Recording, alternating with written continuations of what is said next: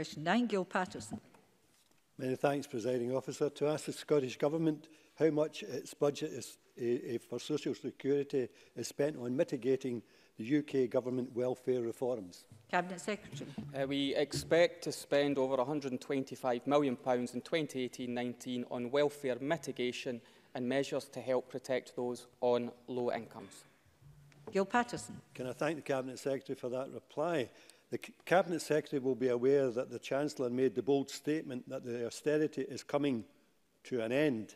Given the fact that analysis from the Resolution Foundation shows that over 3/4 of the Tories planned £12 billion of welfare cuts remain in government policy, and the budget failed to halt the rollout of the universal credit or the end of the hated two-child cap, can he confirm that this is not the case, and does he foresee the Scottish Government having to continue to set aside money to correct the worst aspects of these cuts? Cabinet Secretary.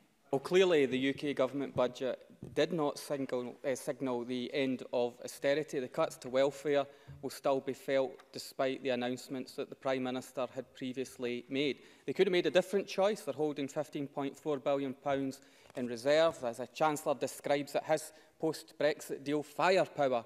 I would have suggested that they put that resource into protecting public services, stimulating the economy and protecting the most vulnerable in our society. I've mentioned the figure of £125 million in the current financial year around welfare mitigation. This includes spending to mitigate the impact of the bedroom tax, helping over 70,000 households in Scotland keep a roof over their heads and sustain their tenancies, and the Scottish Welfare Fund, which is a vital lifeline for people across Scotland. But there is only so much this Parliament can do to protect the people of Scotland from a right-wing, pernicious Tory government, and that's why we need more powers around welfare to fully protect the people of Scotland from the ravages of a right-wing government led by Theresa May.